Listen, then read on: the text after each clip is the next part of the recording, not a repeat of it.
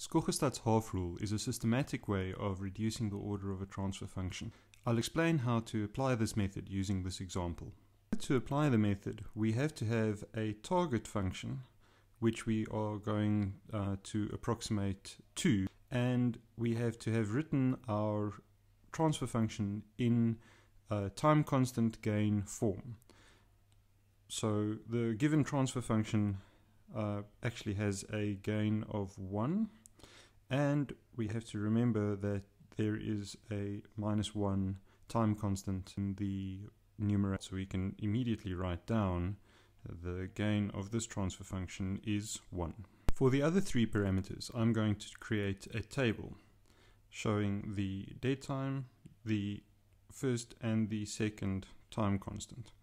In Skogestad's method, we first identify the time constants that will be retained.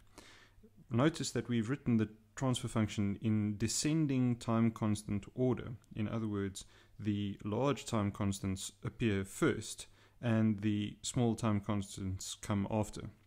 This makes it easy to identify which time constants to retain. We'll simply discard the lower time constants and retain the high time constants. Also notice that in this transfer function there is no dead time.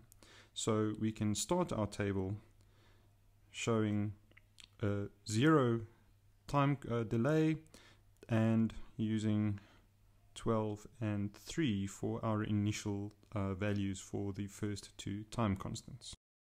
The next step in the method is to take into account the neglected dynamics. So this is the retained part, because that's the part that we are going to have mirrored in our target function. And all of these will be neglected. I've written down the neglected time constants in rows of their own so that we can fill in our table. We also need to take into account the right-hand plane 0, which or a time constant value of -1. The method specifies that the first neglected time constant is split evenly between the time delay and the smaller time constant.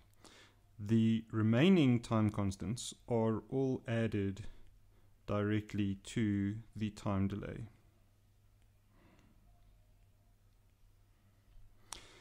Now that we have all of our neglected terms taken into account, we simply sum all of these effects, everything in the right place. To summarize the method, we will first write our system in time constant gain format. The method is easier to apply when we write the time constants in descending order, so that we have the large time constants in front and the small time constants at the bottom. We'll always retain the larger time constants that match up with the target form. We'll figure out the gain by writing the system in gain time constant format, and we'll start out with these initial values filled in. So the retained time constants go over here. If there were any dead time over here, it goes there. We then add half of the first neglected time constant to the dead time and half to the smaller time constant of our approximation. We add the remaining neglected time constants directly to the delay, and we also add the right-hand plane 0 time constant to the dead time. Once we've done this, we add all of these effects together and we write it in our final form.